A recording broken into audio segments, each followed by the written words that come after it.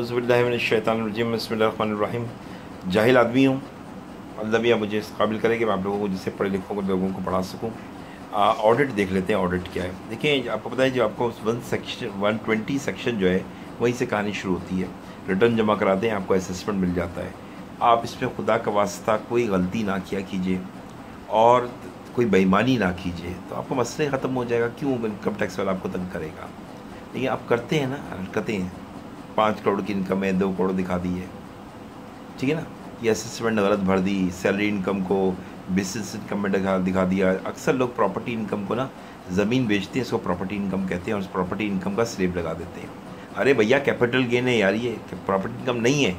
लेकिन नहीं समझ में आता, नहीं समझ में आता लोगों को। इनकम फ्रॉम अदर सोर्स को याद नहीं करते हैं। आप लोगों के एग्ज़ाम में पूछ रहा हूँ मैं, इनकम फ्रॉम अदर सोर्स सारा कोड याद करके आइएगा, उस पर लिखिएगा इनकम फ्रॉम अदर सोर्स क्या होता है। अब टिप को सैलरी इनकम में डाल देते हैं। अब टिप सैलरी इनकम में नहीं आती है, अदर सोर्स में आती है। अब मैं क्या करूँ? गलतियाँ करते हैं, तो जब करते हैं तो फिर भुगते हैं, ठीक है ना। अब बात करते हैं ऑडिट की। अब आपने रिटर्न जमा करा दिया 120 में, अब ऑडिट का 177 का आपको नोटिस देगा, ठीक है ना। देखिए क्या क्या होगा, वो आपसे रिकॉर्ड मांग सकता है और ये याद रखिएगा 6 साल तक वो ये ऑडिट कर सकता है, इसके बाद नहीं। जबकि 2010 का केस है, 2016 तक कर सकता है वो ऑडिट, उसके बाद नहीं कर सकता। ये 6 साल से ज़्यादा अक्सर नोटिस दे देते हैं इनकम टैक्स कमिश्नर 7 साल का, और हम लोग डर रहे होते हैं। हमें मालूम होना चाहिए 6 साल हो गए, अब नोटिस नहीं दे सकता वो ऑडिट का, अब ऑडिट नहीं होगा, ठीक है ना।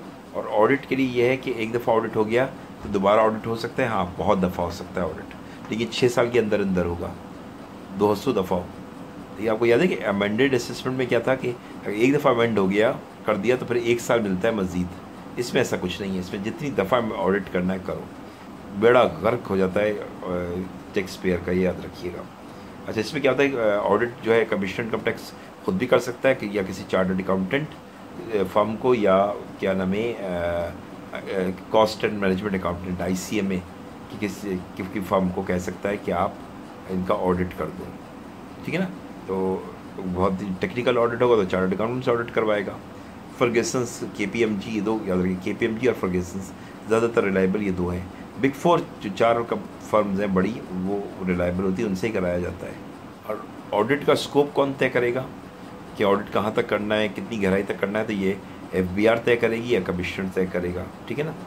अब ये डिपेंड करता है, FBR देख रही मामला, FBR तय करे या कमिश्नर तय करे, ठीक है ना। और जो ऑडिट कर रहा होता है उसको जो पावर्स दिए होते हैं वो सेक्शन 175 से और 176 दोनों में वो पावर दे दिए जाते हैं, कमिश्नर उसको दे देता है। मिसाल के तौर पर अगर फर्गेसन्स ऑडिट कर रही है तो 175 और 176 के जो पावर हैं वो उसको दे दिए जाएंगे, उसके तहत वो ऑडिट करेगी।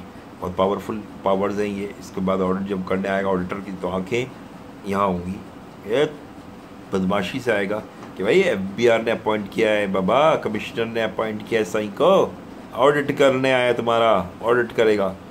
क्या बात है, सरकार ने अपॉइंट किया है तो ऑडिटर की तो दिमाग ही ख़राब हो जाएंगे ऑडिट करने में, तो फिर आपका क्या बेड़ा गर्क होगा, ठीक है। नहीं, टैक्स पेयर के उसको ये नहीं होगा, टैक्स पेयर दबे, टैक्स पेयर को पूरी अपॉर्चुनिटी दी जाएगी कि अपनी क्लेरिफिकेशन दे, ऑडिट के दौरान सवाल जवाब हो, वो एक्सप्लेनेशन देगा, कायल करेगा कि थोड़ी ऑडिटर आएगा तो ऑडिटर आके पुलिस वाले की तरह काम करेगा रिमांड लेके, ऐसा कुछ नहीं होगा। बल्कि वो ऑडिटर सवालात करेगा, कोई कागज़ मांगेगा, डॉक्यूमेंट मांगेगा, रसीदें मांगेगा, हम कुछ चीज़ों पे उससे बताएंगे, समझाएंगे और कहेंगे भैया आपने गलत समझा, ये चीज़ ये नहीं है, ठीक है। वो क्या नाम है, मुतमईन हो जाएगा।